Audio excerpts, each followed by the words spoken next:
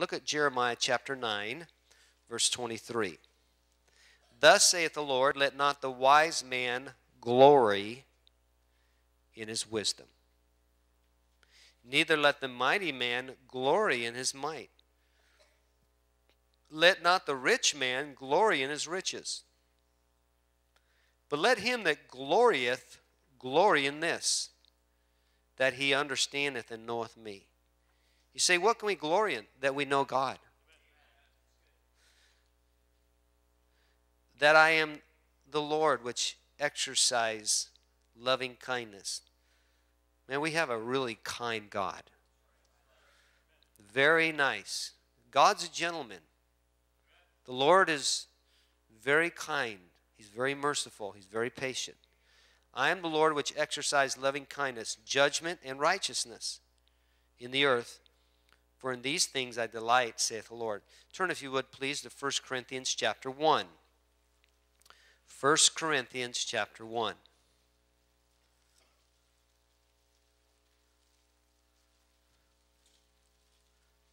1 Corinthians chapter 1.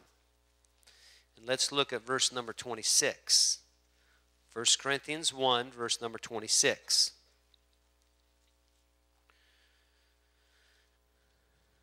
I like this portion of Scripture because this gives me hope.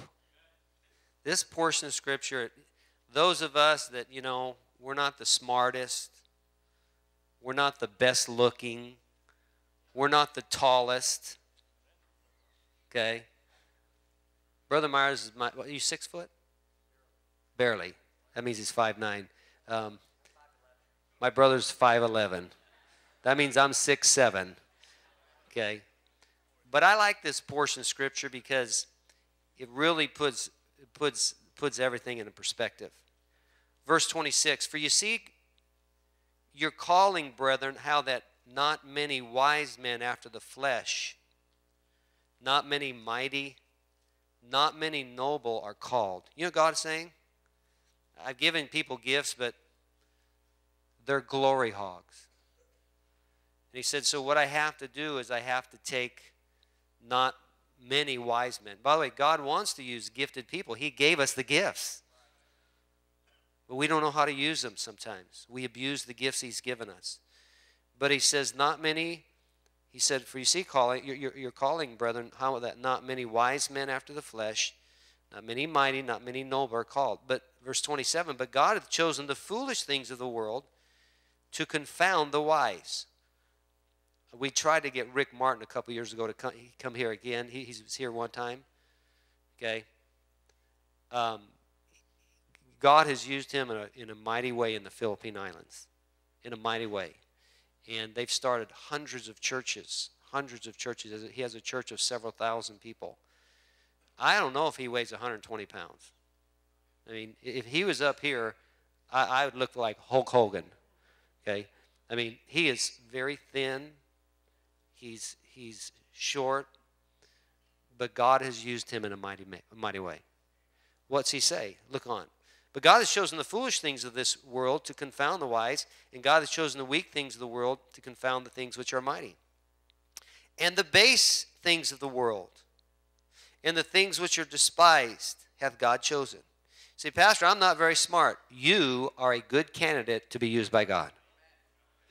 See, I'm not very intelligent, and I stutter when I speak, and I get nervous when I talk. You are a good candidate to be used by God. So I just seem so insignificant as I look, and we shouldn't compare ourselves. We have a tendency to do that. That's sort of in our human nature. When I look at all the other 10th graders or 11th graders or all the other freshmen in college or all my coworkers or all the other Christians, I seem like at the bottom of the totem pole. I seem like I'm so I don't have it. You are a candidate to be used by God. And he said, verse 28, and the base things of the world and things which are despised hath God chosen, yea, and the things which are not, to bring to naught things that are. Look at verse 29. That no flesh should, say it, class, glory in his presence. None of us are going to be able to glory in the presence of God. So why are we glorying down here? But of him are ye in Christ Jesus, who of God is made unto us wisdom, and righteousness, and sanctification, and redemption. Look at verse 31. That according as it is written, he that glorieth, let him glory in the Lord. We want to do that tonight. We're going to give a report. And by the way, we should be excited if Zach has a blessing. But we also be excited if the church is blessed. Because we're the body, the church, the Bible says we're one body. Okay? So if Zach is blessed, if Anthony's blessed over here, we're all blessed. Okay? We're all part of the body. And so we want to do that. Let's look at another portion of Scripture. Just look over to 1 Corinthians. 1 Corinthians chapter 10. And many of us can quote this, but I think it's appropriate for us to read it tonight. 1 Corinthians chapter 10. 1 Corinthians chapter 10, verse 31. Still awake on the patio? Good. Whether therefore ye eat, or drink, or whatsoever you do, do all to the, what class? Glory of God. Everything we do, every endeavor we put our hand to, we should do for the glory of God. One more portion of Scripture, Acts 14. Acts 14. Then we'll pray and be seated. Acts 14. Acts 14 is what we're going to do tonight. Paul and Barnabas, they returned back to their home church to report about what the Lord has done. We do this every year. We'll do it again tonight. Acts chapter 14, verse 21. And when they had, verse 21 of Acts chapter 14. And when they had preached the gospel to that city and had taught many, they returned again to Lystra and to Iconium and Antioch, confirming the souls of the disciples and exhorting them to continue in the faith, and that we must through much tribulation enter into the kingdom of God. And when they had ordained them elders in every church, and had prayed with fasting, they commended them to the Lord, and on whom they believed. And after they had passed throughout Pisidia, they came to Pamphylia.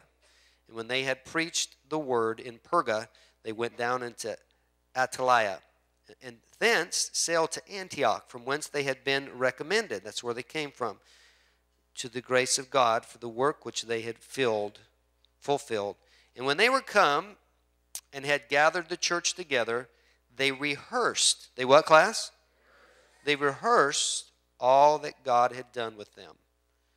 And by the way, we're going to do that tonight.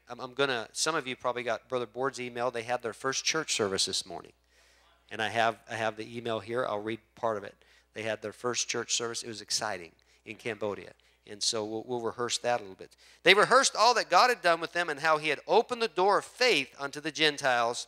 And there they abode a long time with the disciples. Father, tonight as we come together and we just glory in, Lord, what you've done in individual lives and, of course, families in our church, might we constantly be reminded that you get the glory. Might we give you the praise. Might we give you the credit. Might we give you the honor. We sow, some water, but you give the increase. And might that be a very strong characteristic of our church. Whether, therefore, we eat or we drink or whatever we do, let's do it all to the glory of God. We pray in Jesus' name. Amen. You be seated. Let me say, and I've reminded our church before, but it's good that I say it again, we at Pacific Baptist Church are blessed beyond mine and your obedience and competence. Let me say it again. We at Pacific Baptist Church are blessed beyond my obedience, your obedience, and our competence. Okay? And I'm saying tonight is a church corporately. Okay? I'm not a, by the way, and I'll mention it tonight, only 1% of the churches, and big doesn't mean everything. Okay? I'd rather have 100 people in a church living for God than 1,000 people in a church that are worldly and fleshly. Now, I'd rather have 1,000 people that are living for God than 100. Okay? But only, I think it's less, and I have it actually in my, something I'll read tonight. I think it's less than 1% of the churches in America have 1,000 people in it. Now, of our type churches, it's a lot less than that. Okay, when you say, what are our type churches? The churches where we don't appeal to the flesh. Okay, there are some churches that they might call them sort of like entertainment churches. They attract people because of entertainment. Maybe a rock band. Okay, they do things to attract. Let me just say this. Okay, don't get this wrong. An independent fundamental Baptist church, it's not that attractive. At the surface, it's not attractive. Okay, but there's depth to it, and it's very attractive. Okay, at the surface, because whenever the new trend comes in, I know a few of the young people do it, and a few of the older people, but everybody doesn't hop on the trend. So that when trendy people come in, they go, "Oh, I feel right." Okay, we're sort of old-fashioned. Okay, and sort of because we're old-fashioned, people come in, and some people they don't like it. But we are a growing church, and we want to give him the glory. 1 Corinthians 15:10, but by the grace of God, I am what I am. And his grace, which was bestowed upon me, was not in vain. But I labored more abundantly than they all, yet not I, but the grace of God, which was with me. Let's not get proud about God's blessing. Let's give him the glory. Remember, humility is recognizing that God and others are responsible for our accomplishments. And in just a few minutes, when these men come up, let's be encouraged that we're in a church where we believe we have God's blessing, but let's give him the glory. Then the Lord has blessed in many areas at Pacific Baptist. Let's give him the glory. There's lives that have been changed. There's people that have been saved. There's people that have been baptized. There's marriages that are doing well. And there's just many, many, many different blessings. There's different ministries. There's a new church. There's now we have 9 families that are going to Southeast Asia, not including the singles that are going. The Sutricks emailed me this week, Tom and Sue Sutrick, and they said, Pastor, we're going to go to Thailand with Jay and Heidi to work with Among People. And they're trying to get their daughter to come to Bible college here. Pray for her. She'll probably come visit us sometime, maybe in the next few weeks. And so these are exciting days. Brother Board, let me read his. I'm not going to read the whole email. Let me read part of it. He said, Pastor, nice to hear from you. First service went very well, I feel. We had 32 people in attendance. By the way, that's in Cambodia. A lot of churches have been there for years, and they don't have 32 people. That's exciting. He does mention that I think one of these guys had gotten saved this week. This was more than I had hoped for. We have 8 more who had promised to come, but we're not able to make it. He says, we do not have a children's ministry as of yet, so we're not bringing in neighborhood kids. He said that would be chaotic right now. We only had 4 young children who were here because they came with their parents. He said, I'm fine with that for now. In a few weeks, we will open a Saturday's children's ministry here, as well as hopefully one in Stung Mien Jae, about 15 minutes from here. At that point, we will look for the cream of the crop amongst those children, and those who are truly serious will let them come on Sundays, or bring them on Sundays. That is the plan for now. It could change once Brother 2 is here. I think Brother 2 is going to be there in December, and that's exciting. Is that right? Anybody know? December. Okay, so Brother 2 and Deborah and the children will be going there in December. Brother 2 is when Brother 2 is here. We'll have 2 more workers who can help.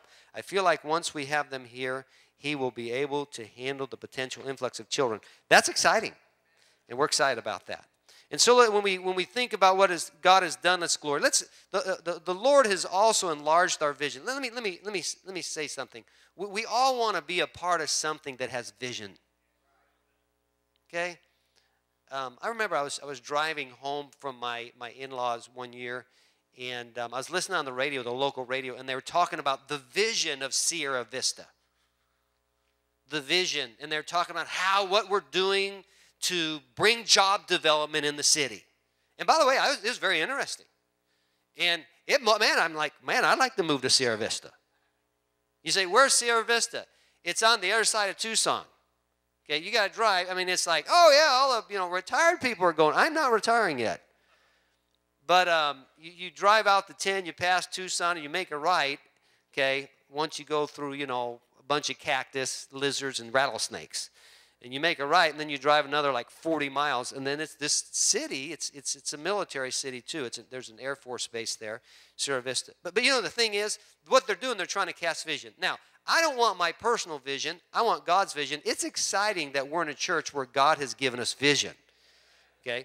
Now, I would stay serving the Lord if my church didn't have vision. But I'll tell you this: there's something about going to a place that's going somewhere.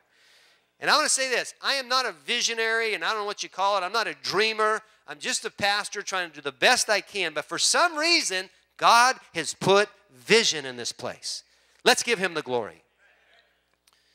Then the Lord has given us favor in many areas. And we'll let the guys talk about that tonight. The Lord's given us favor in our building, and that's exciting. And then, as I just said, we have a bright future. Look around you. Okay, I want you to look around. Look for the color gray on people's heads. Okay, none, no hair. Okay, none. He has 2 right there. Let me see. None. Brother Ratana, none. He doesn't have anything to look at. I'll tell you what, I'm excited about being in a young church. You say, what do you mean young? Just a lot of young people. A lot of teenagers and single adults and young couples and singles that are going to get married someday. Let me say that again. Singles that are going to get married someday. You single guys ought to say amen or oh me or do something. Look, we have a bright future. I just today, something that I think the Lord really put on my heart, and it's going to be exciting and challenging, and I'm not going to talk about it tonight. I think it's going to help our church and the multi-generational vision that God has given us like nothing has ever helped. Just something that I begin to look decades into the future, and how that decisions that we make now are going to help the future. Now, by the way, they're not always easy decisions, but we think they're Christ-honoring decisions. Say, Pastor, what's the message tonight? If you look at the clock, we're going to land the airplane right now. Let's glory in the Lord. Let's bow our heads for just a moment. Let's stay.